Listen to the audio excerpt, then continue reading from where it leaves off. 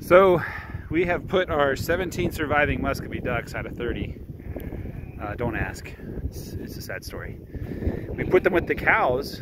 They're starting to turn black on their heads. They're starting to develop that red, I don't know what you call it, the flesh on top of their bill. And this calf is curious, number 11. So she was poking at him. But right now we're just gently herding them. They're seeing the grasshoppers and they're chasing them down. I have some food for them set up outside of the area. I don't want the cows or the sheep to get to the food, so we put it quite a ways away.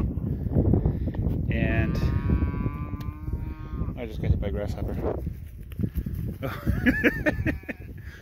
Yeah, she got surprised by my kids. We're just trying to gently herd them towards the food. We introduced them to the water. We dumped them in the water. They made a mess. We put a cinder block so they can get out if they get stuck in there. Some of them couldn't climb out. Yeah, just herd them very slowly. There's no rush. I want them to kind of get used to the cows and get used to the grasshoppers out here. Anyway, we're still in D2, drought level 2, and it's expected to continue even with the recent rain. Like a week ago, we got about ½ an inch. And we've had cloudy days. The humidity's up, but no, I don't want them to go that way. They're chasing grasshoppers. Wherever the grasshoppers lead them, I hope they don't go under the wire. That's 10,000 volts there on the bottom wire. They will get zapped. Yeah, this way, guys. So you notice blood on their feathers. What's been going on is I had them behind chicken poultry netting. Yeah, this guy slipped underneath. He's gonna get zapped. I assume the fence is on. Is the fence on, Aliana? We'll find out here in a second. No, it is on. Yeah, it was popping, right? So if that duck crosses the fence and touches the wire, he's gonna get zapped. Predators, we have dogs, and I have not lost any chickens or ducks to any predators that I could tell. There was one time I thought I lost a duck. The duck was just nesting in a part. I couldn't find her. There's another one that went underneath the fence there. Get zapped, get zapped. Learn your lesson. Yeah, now third one. They're chasing down those grasshoppers. Just get behind them. They'll kind of move forward following the grasshoppers. Anyway, I'm told that these Muscovy ducks, when the cows are lying down, they will climb on the back of the cow and eat the flies off the back of the cow, which is one of the reasons why I got them. I'm also doing parasitic wasps. I subscribe to the bug logical system. I don't know what it would be like if I didn't do it. The flies are always different depending on the weather, but I think compared to last year, there's a lot fewer flies. So I think we're good. Are they tired? Do you think they're just trying to take a nap? Now the Muscovy ducks did not seem to be affected by the heat as much as the other poultry. Get out of there. They're gonna get zapped. Yeah. Look over there. Does that duck know that that fence is dangerous? Come on, get over. It's like, come on, bud. They get tunnel vision when they're hunting grasshoppers, and they would slip out of the poultry net.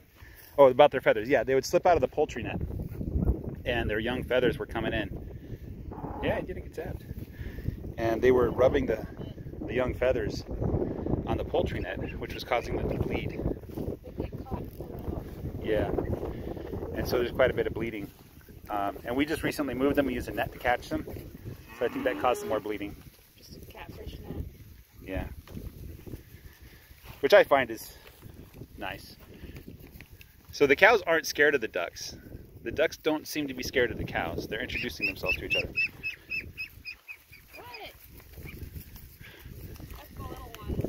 Yeah, they're still chirping. I just can't believe it. Sometimes they quack, but they're really quiet.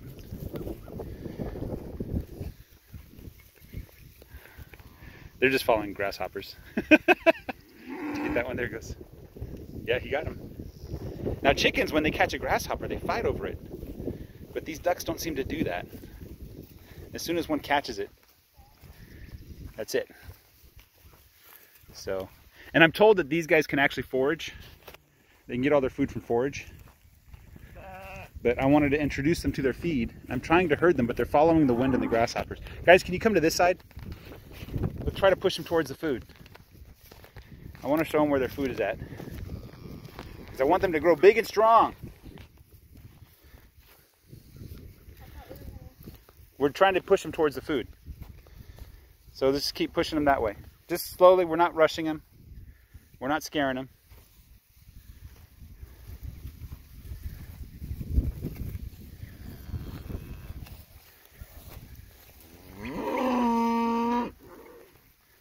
So these guys are still babies. They're big babies. They're the biggest birds I have. I think they're even heavier than my broilers.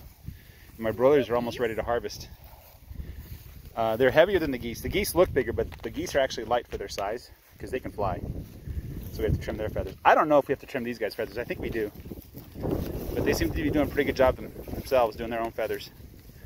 So I think we will at some point, when they're older, trim their feathers. Eliana, one's getting behind you on the right.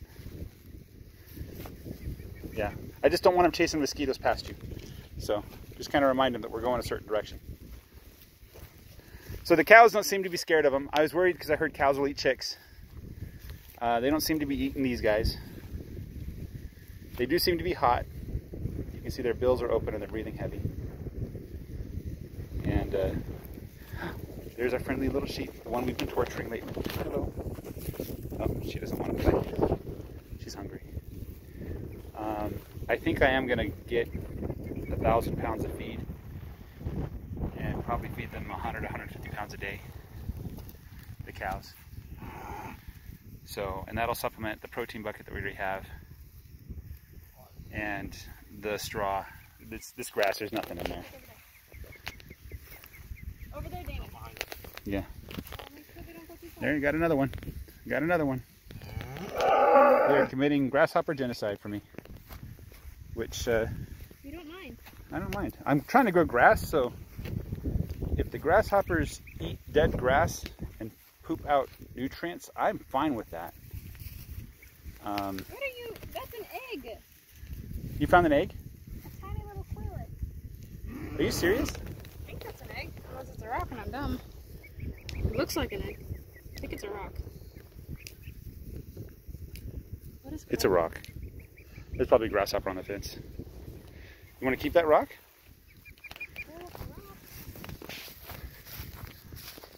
Quail eggs are bigger. I know because I used to eat them in Korea. Come on, guys. This way. The green plants you're seeing are almost entirely goat weed.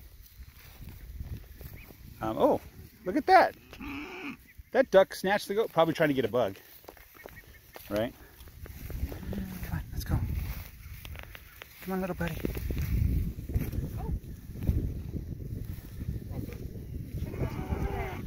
Yeah, so hopefully without nets, they won't be scratching their flight feathers anymore, and they won't be bleeding like this. And hopefully they'll help to keep the fly population down. At the very least, they might be fairly tasty if they turn out not to be useful. So, these guys are growing fast though. They're growing fast and big. Almost there, buddies. We've gone like 220 feet. I know you're not used to moving long distances because you're used to being in a pen. But this is your freedom. This is your future. And if I had a pond with water in it, you'd be able to go to the pond, clean yourselves off. You just have a water trough from the cows. Let's go. Hey, check those ones over there. Those ones are fine. I'll watch this one. All right. See you guys later.